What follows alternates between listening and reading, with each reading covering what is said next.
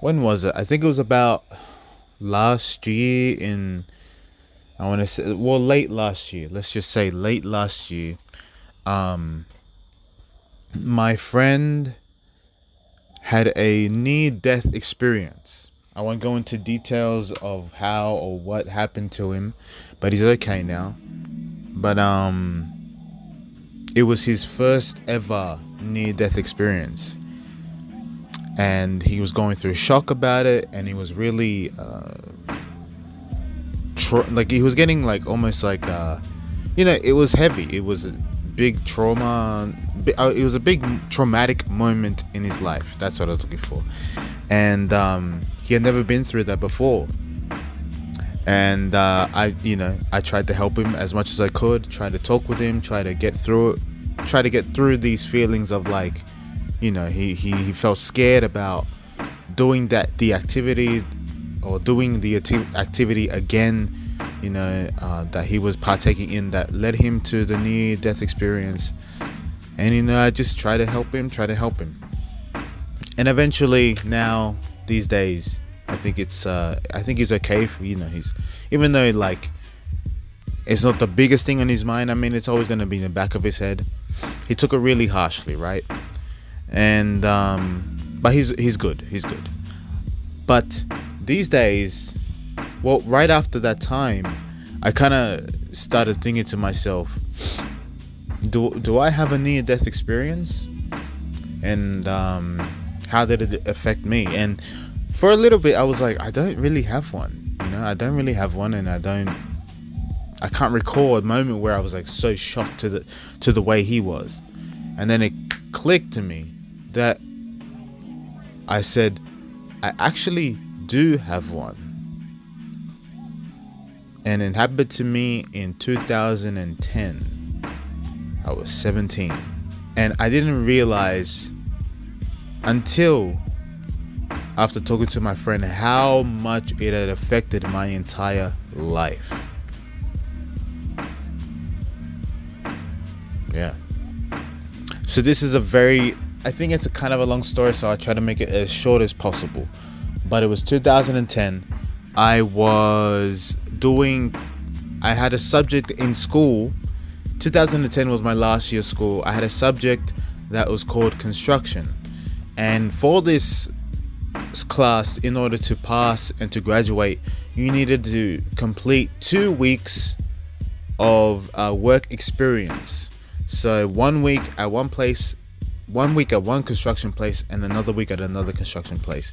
And I think it's like around, I want to say maybe like the second term, so maybe around May till July, around there was when I was appointed to go to a hospital. And funny enough, the hospital that I was born in, which is, it literally just hit my head just now. That's fucking weird. But the hospital that I was born in was like building another section of, like, just to make it bigger, just to create more rooms or something. It was just a whole other, like, maybe like another block just dedicated to the hospital. Yeah, I had to start my week there. And it started off, look, like, as a kid, you don't want to wake up 6 a.m. in the morning just to take a bus to get to work. It was insane how early I had to wake up, because my start time was at 7 all the way till 3, which was like entirely just like like such a shock to the system. But I started in the first day. It was a bit of weird first day, as I'm remembering now. I had to get there. I had to sort of sign in and do an induction about the area. And I met my mentor. I forgot, there was an actual name for it. I guess my supervisor. Let's call him supervisor. I met him, and he said that he would only be taking me on for 2 days, and the other 3 days of the week, of the business week or the school week, someone else would. And so the first day, I barely remember it, but I just had to do like little things, not really anything too stressful or too construction like. You're literally there just to spend time there, just so you can get the hours, just so that you can prove that you spent a week there in order to graduate, right? And first day, it goes, you know. Second day, you know, and it's just like, again, 6 a.m. Gotta go to do this thing, and it's awful, you know. And I hated it, but I was like, oh, gotta do it. It's like, and then when I was like starting that, I was like, I guess this is what work really is, you know. I guess this is what it's like after school.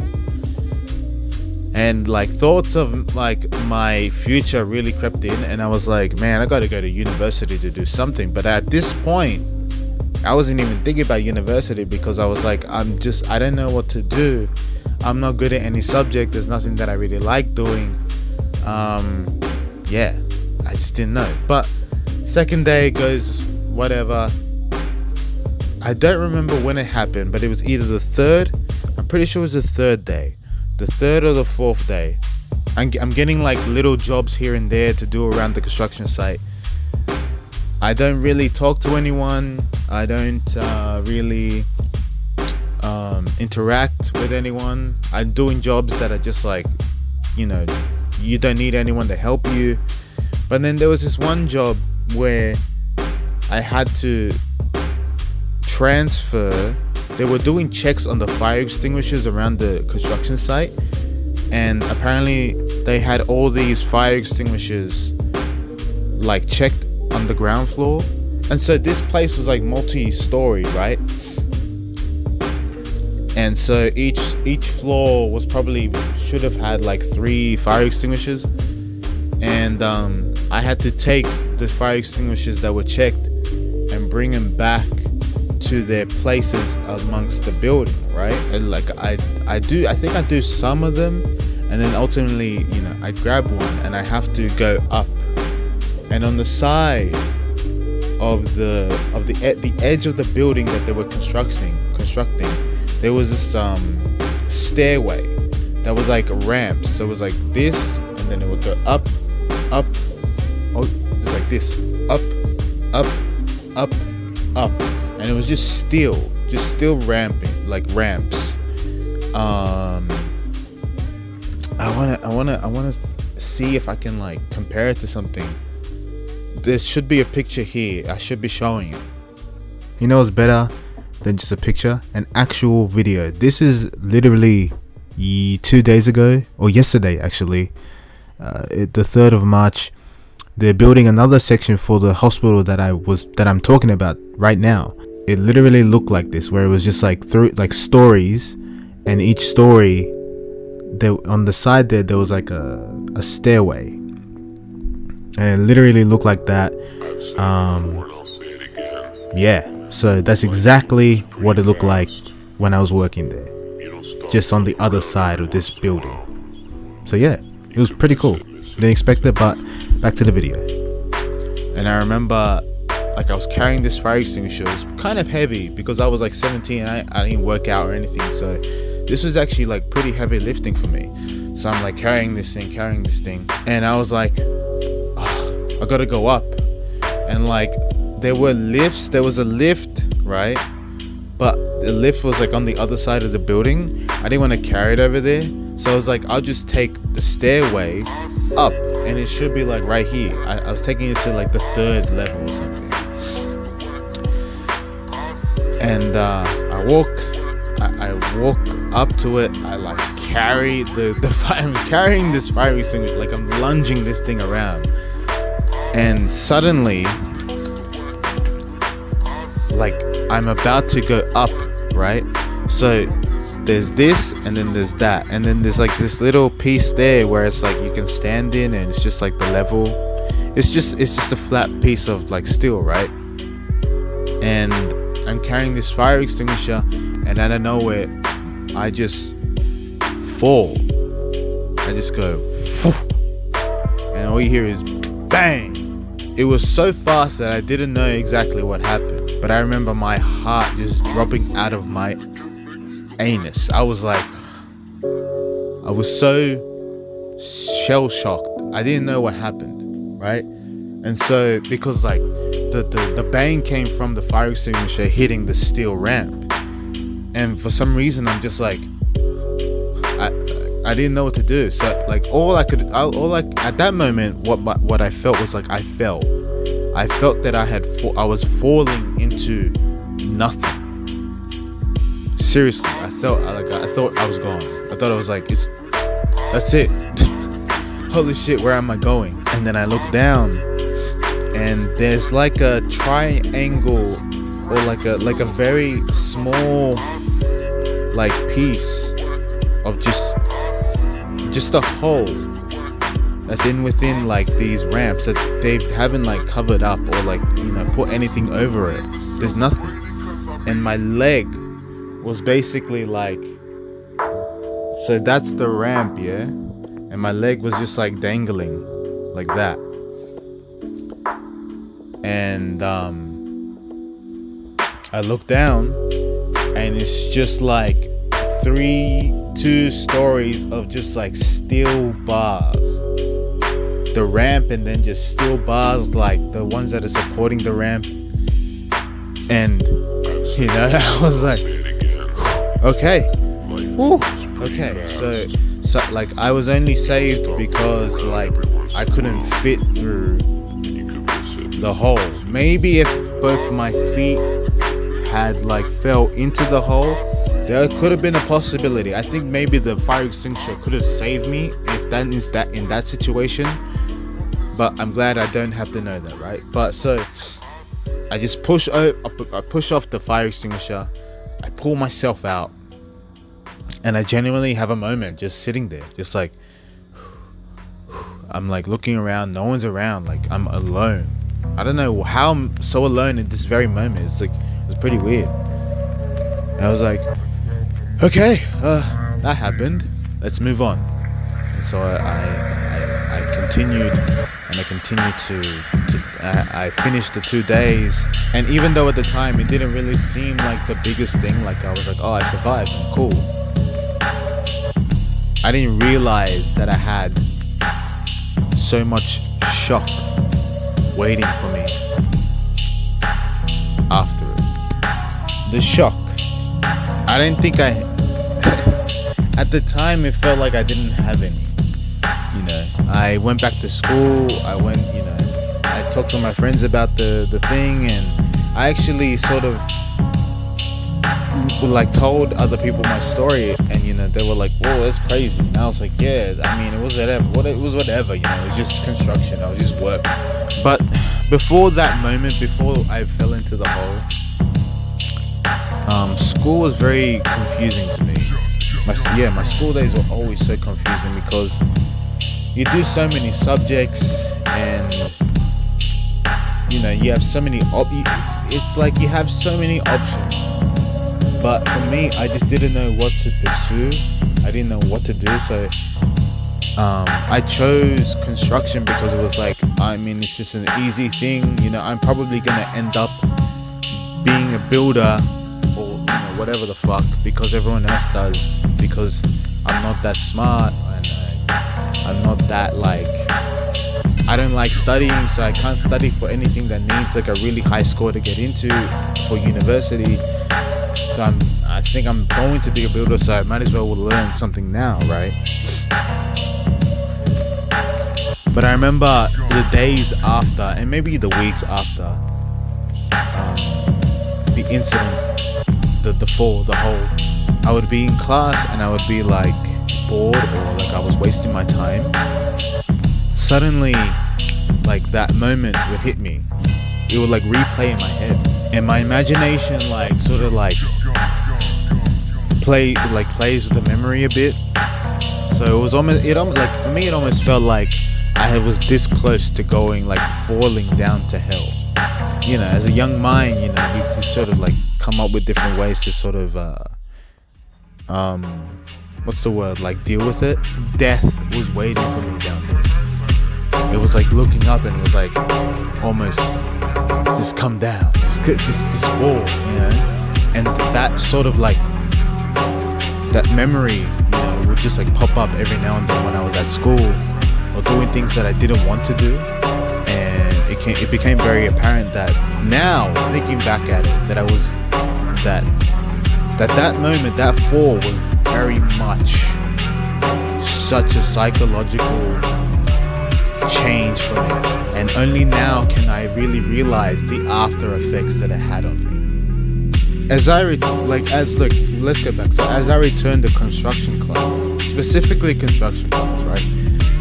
Instead of being, usually in those classes, I'd be very sort of lazy and very, what's the word I use? Lost and very aloof, After the whole, I began to feel very disgusted.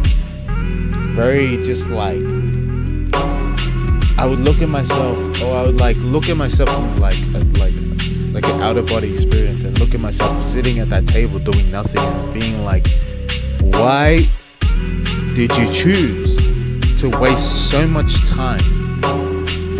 Why did you choose to waste so much time in this stupid class when there were other things that you could have been doing, that you could have been learning, that you really want to learn, but for some reason you're not allowing yourself to learn them? And there's various reasons, because I didn't want to seem like I was a bitch.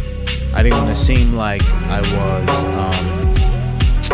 what's it called, like, I wanted to my family, make them proud by doing something that's sort of in the workforce area thingamajig, like learning in order to get to something in the future, because I knew I probably wasn't going to go to university, so I had to do something after, right? And then shortly after, like, that feeling went to every class, and eventually school as a whole. And only now I can realize that I was so bored in school. I was so like, I hated school. I hated the fact that we had to be in this class doing nothing for like hours, or separate classes doing nothing for hours. The moment really leads to my pursuit of a creative life. So I had an epiphany. After my near-death experience, my desire to live rose, whereas my desire to learn plummeted. I realized that the whole, and almost like having this like near-death experience, was the exact moment where the true beginning of my creative pursuit of purpose in life really began, where I really wanted to do something with my life other than just going to construction, other than just like having a cushy 9 to 5. Like, I wanted something to make me feel something. I wanted something to make me feel I'm living towards something, like I'm doing something important with my time that I've been like given on this earth. I didn't want to be looking at a screen for hours. I didn't want to be in a cheap suit and recycling through like 5 shirts a week. Like, I didn't want to break my back for bricks and steel, and I didn't want to be pushing reports and receipts. No. And every now and then I just like, whenever as I was getting close to graduating, it felt even more and more pressure to like be like, I don't want to do any of this stuff, and I don't know what to do, but I don't want to do any of it. I don't know. I think since the whole, for a couple years, I felt like I was on borrowed time. Like, I was so close, I felt so close to death. I needed to do something with the time that I do have now. But not only did it give me the pursuit of wanting a creative life, or I guess that something like that, it also gave me the stress, right? Failure. So in these like 10 years or 13 years, I guess, failures have felt harder, they feel deeper, and every failure in my life after that has made me feel closer to getting to that unfulfilling life. You know, it's like I'm in a war and I'm losing the battle constantly because I'm failing. I'm not getting this internship. I'm not getting any followers. Like I'm not like, I don't have connections. Like I graduated college and like nothing came from it. So every failure since then has been so hard to deal with and so stressful. And it was at a point where I was like, oh man, like, is it just a dream? Is it just, is this the big fail? Do I just like let it go? This like creative pursuit, do I just like not paint? Do I just not write? Do I just not make stuff, because it's not gonna get me paid, and I'm damn near 30 now, and I gotta get a move on with my life. I gotta do stuff. I gotta get money and be quote unquote an adult, and I have to sacrifice I have to sacrifice what I want in order to get what I need in this world. And I was very close to sort of just like packing it up and just studying something else and trying to get trying to get something for myself, because I was so stressed out with being creative because it wasn't working. And right now it is not 2010, but it is 2023, and I'm at a job that's not creatively fulfilling, right? I'm doing something that's not what I like. I'm not doing anything. I'm not really at a position where I can say I'm living creatively or living off my creativity. I'm not at that point, right? And I was very close to giving up until I watched him collapse in front of me.